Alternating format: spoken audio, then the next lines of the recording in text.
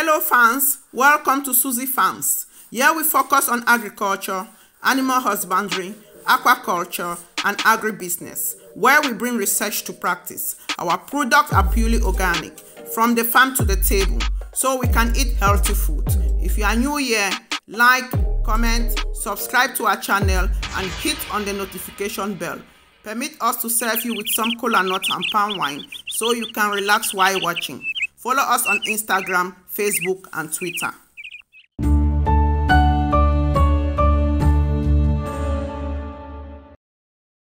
Civilization began with agriculture. And though humanity has changed significantly, agriculture still remains very important in sustaining life and building nations. Come, follow us. Let's check out the importance of agriculture. The world depends on agriculture because it is the main source of raw materials. Many raw materials like cotton, sugar, wood, or palm oil come from agriculture. These materials are essential to major industries in many ways people aren't even aware of, such as the manufacturing of pharmaceuticals, diesel fuels, plastic, and more. In fact, raw materials are so important in production that the economic health of a country strongly depends on how many raw material it possesses. Agriculture is also important to international trade. Raw materials from agriculture make up a huge portion of international trade. Countries with plenty of raw materials export them and trade for materials they don't have. If a country's agriculture suffers for some reason, prices can go up and it disrupts the flow of trade. Speaking of trade, developing countries still get most of their national income from agricultural export. While developed countries don't depend on agriculture as such as they used to, their economies would definitely take a hit if all export suddenly stopped. The agricultural industry is still one of the biggest sources of employment and is actually booming in many places. Whether it's working as a farmer, harvester, technician for farm equipment, or scientist, there are plenty of jobs available in this field.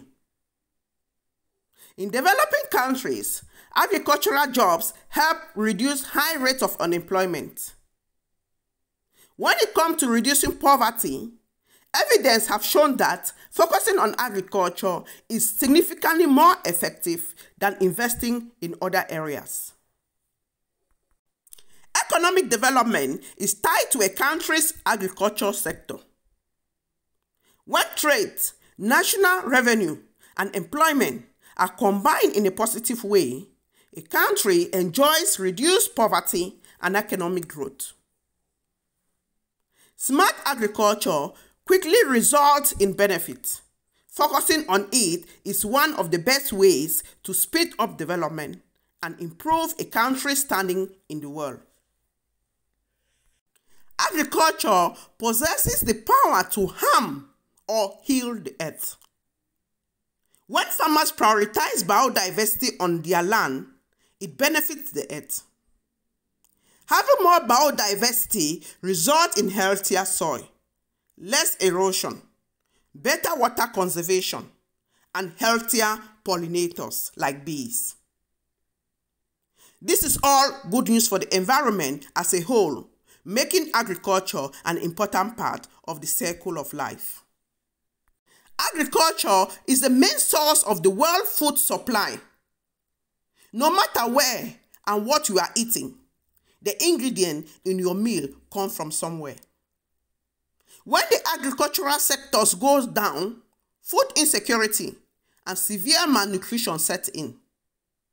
When the agriculture sector is booming, fewer people go hungry. Agriculture is also an important part of a country's infrastructure as it impacts conflict and war.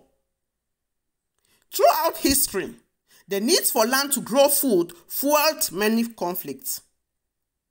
War can also break down the agricultural sector, affecting people for decades to come. Agriculture also drives innovation in technology.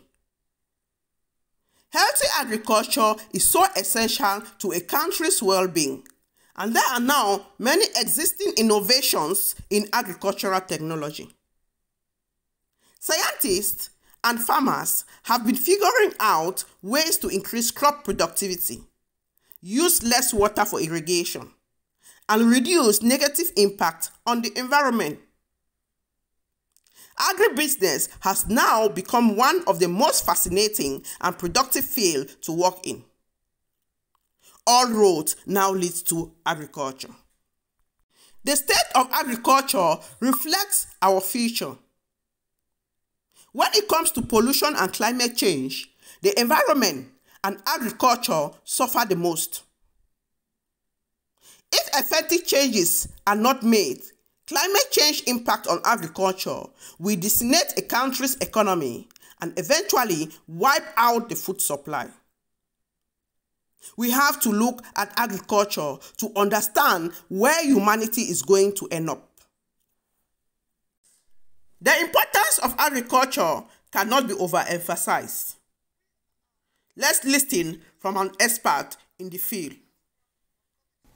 Every creature that God created, He put in the creation something for that creature to eat to continue its life, the preservation of life, the maintenance of life, the reproduction of life. So farming then, and the farmer from the eyes of God, is the foundation of everything. People think you have to have a great education to become wealthy. Not so. We were recently in Belize in Central America, and we visited the Mennonite Christian community there. They owned over 100,000 acres of land. Though they migrated from southern Mexico into Belize and started with 20 acres of land, I asked them, what is their degree of education? And they kind of smiled and said, they go as far as the 8th grade. But they're feeding half of the population of Belize. They know how to farm. And with a smile, they said, we know how to count money. And they told us that they are quite wealthy because everyone needs to eat. So for our open enemy to kill our love for the land and kill our desire for ownership of land, and to kill our desire to be a farmer, knowing that farming is one of the most dignified of all professions that gives dignity and worth to other professions. To deprive us of this knowledge is absolute wickedness. And this is why the scriptures say, my people are destroyed for the lack of knowledge. Wherever I have gone, among our young people in agricultural and mechanical land-grant colleges, when I asked, how many of you are studying agriculture? I was shocked. There's only a very, very few who would raise their hand to say they're studying farming and agriculture. The youth are just not interested in studying farming and agriculture. They just don't see the value of that. Did you know that the average age of farmers throughout the world is such that it needs to be studied? The average farmer in Africa is 60 years old. In USA, 58 years. In Japan, 66 years. In Australia, 58 years of age. And in the Caribbean, 62 years of age. The most striking feature is that although 58.7% of blacks in the cities are under 35 years of age, only 4% of black farmers are under 35. On the other hand, 25% of black farmers are over 70 years of age, while only 5.5% of the black non-farm population is over 70. So when the older black farmers die off, there is no one to fill the gap. Several factors continue to influence the ability in having an ample supply of well-trained, highly qualified teachers of agriculture vital to sustain and grow agricultural education across the country. There's just not enough qualified teachers to teach agriculture. And because students are going away from it, then these courses are very weak even when they are offered. These are just a few of the alarming facts of the teacher shortage facing agricultural education. If you don't have a teacher, you can't produce a student. And if you don't have students taking agriculture, you don't need an agriculture teacher. So what does this tell us?